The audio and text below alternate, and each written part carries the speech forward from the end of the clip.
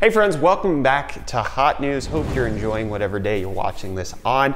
Couple notes. One, tomorrow on UFD Tech, we are going to be posting a pretty important announcement video, so stay tuned for that. For those of you who follow us on social media, you probably likely already know what it's going to be about, but tune into that to get a pretty significant, huge announcement regarding the channel and my personal life. Number two, speaking of personal life, my son's currently in the hospital, so I need to go get this episode done and then move on out of here. And then let's get to number three, which is sponsor spot, so I can pay for my son's medical visit. Displate. Check out dope metal prints at displate.com/UFD Tech Official. You get things like Goku. Linus even has official displates over there. They have the licensing for Cyberpunk 2077, so get a samurai displate if you want, or get whatever weeby crap you want, or get like freaking nature stuff or geography. Just pick it up at the link in the video description. Use coupon code UFD to save 15% on your displate purchase, okay? Make your place look gorgeous. Fortunately, they won't let me bring a displate to the hospital. Otherwise, I'd, slap it on there. My son's hospital bed would look amazing. Flyer than all the other kids. That's right. Sorry you're in the pediatric ICU. My son's got it ballin'. Anyways, I'm just gonna stop with that joke there. Let's go ahead and let's talk about Intel's joke. Or rather, their last attempt at trying to hold off AMD with their 14 nanometer architecture, because it's just not working. Obviously, we have the 9900KS coming out. I'm going to talk about that in a little bit, but we have some leaks of their upcoming Cascade Lake X high-end desktop chips, specifically the i9 10900X or 10900X. However they want us to pronounce it, I don't know. We'll find out. But according to the benchmarks, what we're seeing is that it is indeed better than the 9900X, roughly 5% on single core performance and roughly 10% on the multi-core performance, which actually isn't bad for year-on-year improvement. So 5% improvement is pretty good. However, that does partially come because of increases in clock speed. And I'm finding conflicting reports here. Video Cards is quoting that it's going to have a 200 megahertz increase in base clock speed. Tom's Hardware is reporting a 500 megahertz increase in base clock speed and only 100 gigahertz in boost clock speed. So we'll have to see what the official numbers are, but the Geekbench score is pretty enticing.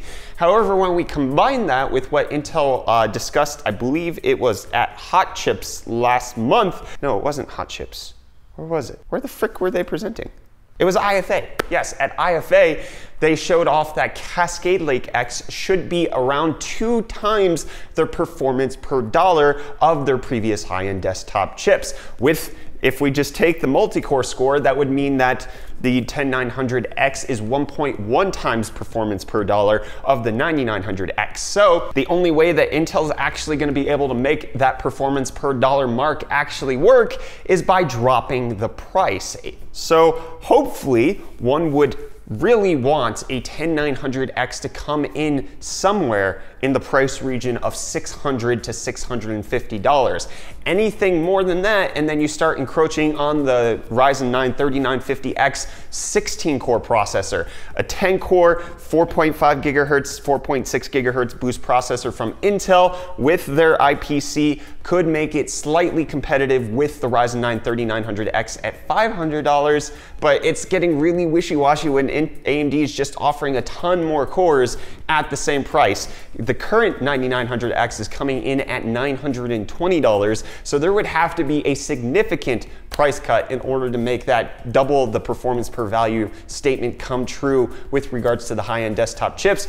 And I'm sure Intel will never ever in their marketing slides compare the 10900X to the Ryzen 9 lineup, which is on AIM-4, because then that would be comparing high-end desktop, which is Threadripper for them, to the mainstream system of AIM-4. So Intel's gonna stack the deck as far as marketing there, if I had to guess. But we'll have to see where it goes. 10% performance improvement has to be a price cut to meet the things that Intel has already said is going to happen, which is double the performance per dollar, and we can expect it to launch in October, according to Intel again at IFA. And then we have some information regarding the 9900KS, which I briefly mention, and that is that it's going to be not a 95 watt TDP chip like the 9900K. No, my friends, it's going to be 127 watt TDP, which is great. I mean, honestly, at least they're being slightly more honest about how much thermal heat dissipation is going to be going off of this chip, because the 9900K is not a 95 watt part, not at all. And I doubt the 9900KS is 127 watts, but at least it feels like they're admitting, yes, these things run hot. That's what I want from them. It's just the admission that we got spicy boys. And then quickly, I forgot to mention this, but ASUS has unveiled 2 new X299 boards in anticipation of Intel's new Cascade Lake X series chip. We've got the ROG Rampage 6 Extreme Encore, and then the X299 Strix Gaming E2. And in case you want to watch our video of the original X299 Strix Gaming and see how long ago that came out and see how bad our production quality was back then, you can check out that video right up there of the X299 Strix Gaming E review by UFD Tech, which was your boy back in like 2 offices ago. And then IBM announced that they have actually produced their most powerful quantum computer ever, going from a set of 20 qubits on their quantum computer to over doubling that and coming out with one that has 53 qubits. It's only a matter of time before all of our cryptography is broken. You can never have a secure system again, and quantum computing ruins everything for everybody. But you know what's not going to ruin anything for you? Enermax's new white fans. They're called the Squaw RGB fans. I hate the name, love the look. They announced those today. And then Western Digital also announced their new hard drives coming in up to 18 terabytes capacity using a new technology called energy assisted magnetic recording. You can get them in 16 and 18 terabyte flavors. Holy crap, 18 terabytes in a single disk. But you know what you can also say holy crap about is Samsung's new announcement of their PCI Express Gen 4 SSDs, which come in ridiculous portions, such as a 13 terabyte NVMe SSD, which is just insane. 8 gigabytes per second read, 4 gigabytes per second write, 13 terabytes. Holy crap! Samsung, still the top of the SSD leaderboard in my opinion.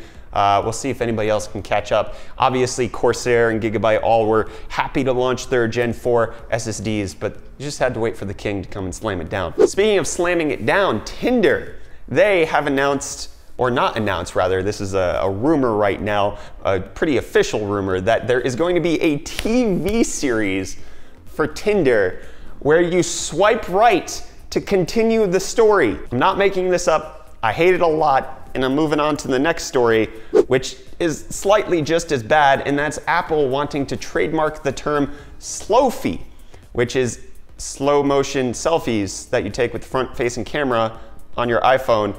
Nobody's ever gonna use this. Stop saying Slofie. It's never gonna catch on, Apple.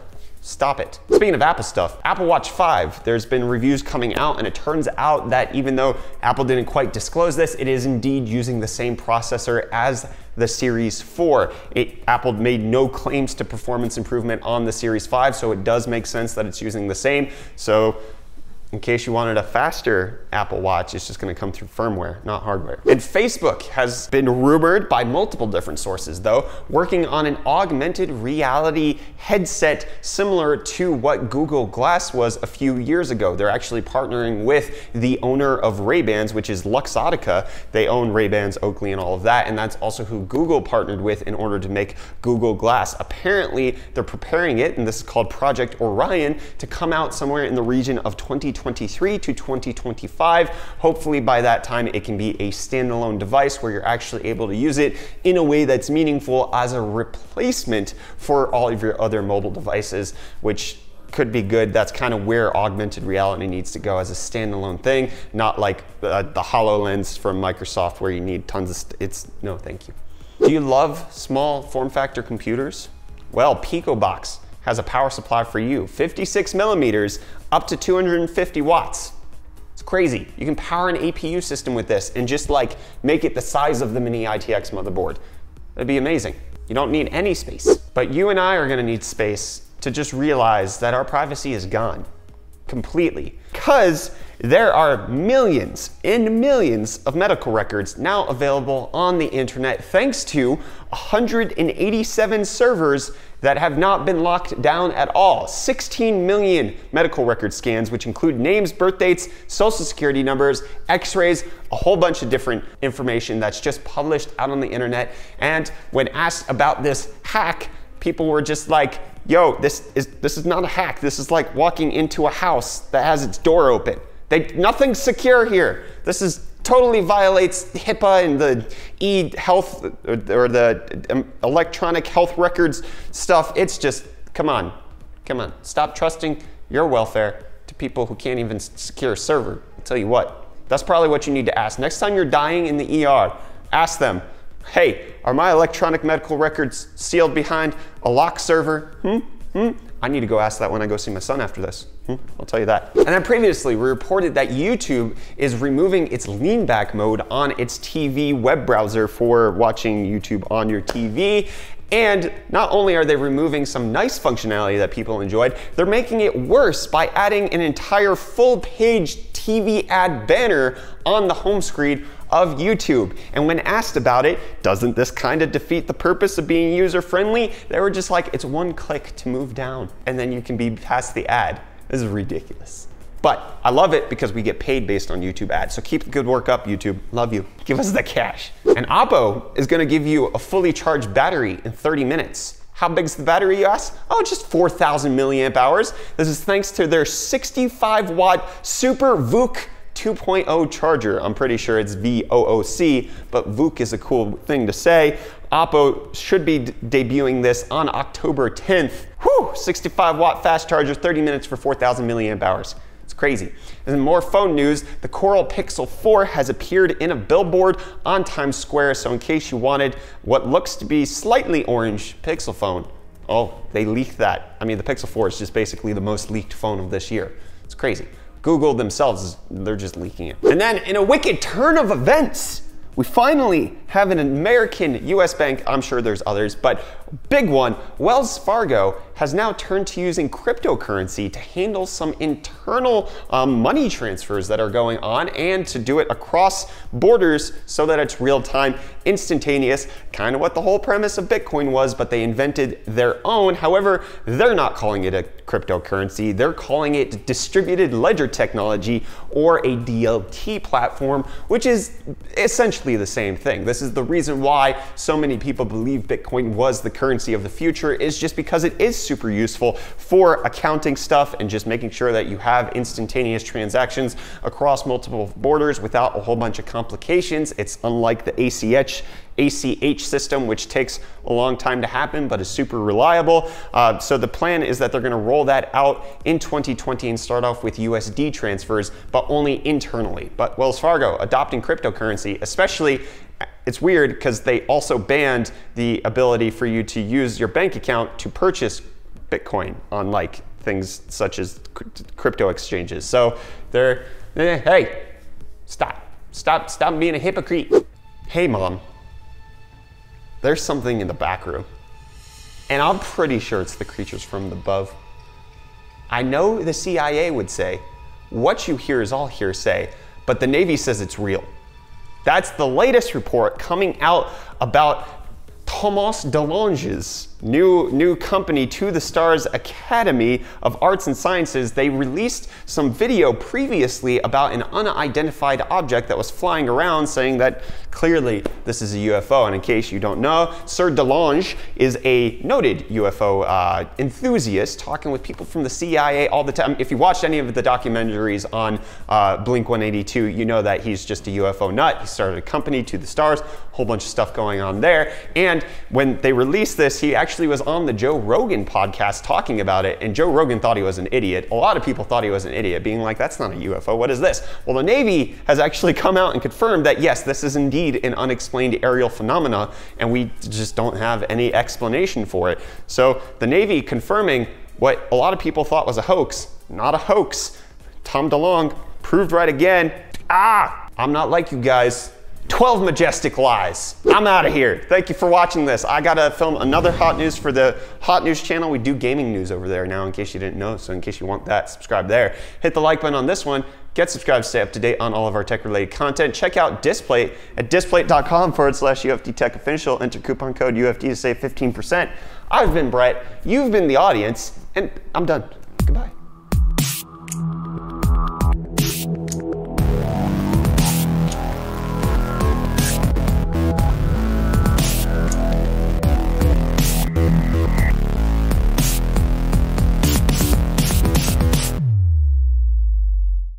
I'm not like you guys.